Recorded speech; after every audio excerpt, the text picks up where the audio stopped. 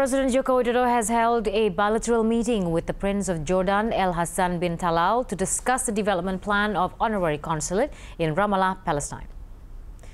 The meeting was held after Jokowi met with Palestinian President Mahmoud Abbas. Jokowi says Prince Hassan is confident that through the declaration of Jakarta, Indonesia is able to help the Palestinian people. Jokowi also used the opportunity to express his gratitude to Jordan for its role in helping the government to establish the honorary consulate in Ramallah. Yang pertama,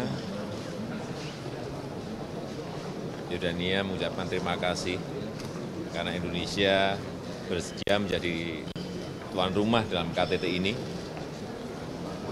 Kemudian beliau juga menyampaikan bahwa Indonesia diyakini oleh Jordania akan dapat meningkatkan antusiasme, integritas, dan kesatuan bagi negara-negara Islam untuk membantu Palestina.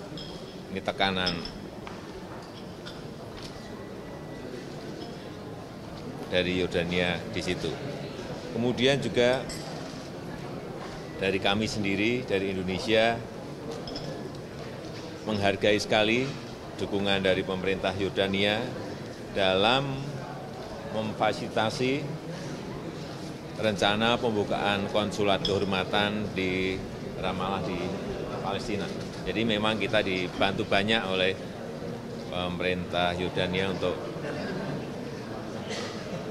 dalam rangka pembukaan konsul kehormatan di Ramallah.